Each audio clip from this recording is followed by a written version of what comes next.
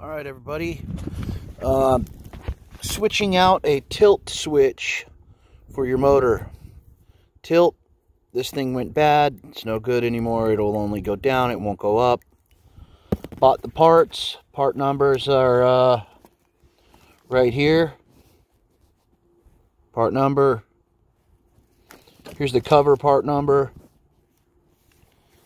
Let's see here. Part number for the cover. Okay.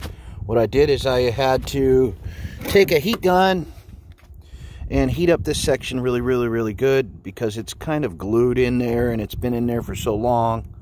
You have to kind of break it away. It had a small amount of adhesive in it. So what I did is I chiseled that old one off and it broke off. And it was very simple. Everything just came out like this. It has little plugs on the back. You could take a look. Boom. Those are them.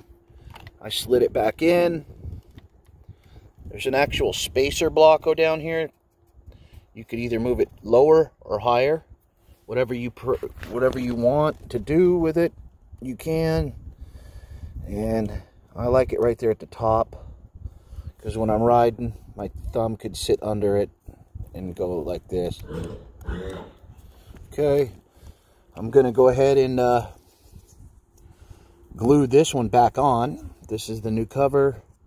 Basically, it goes like this. And since I am a glass guy, I have urethane, which holds in windshields.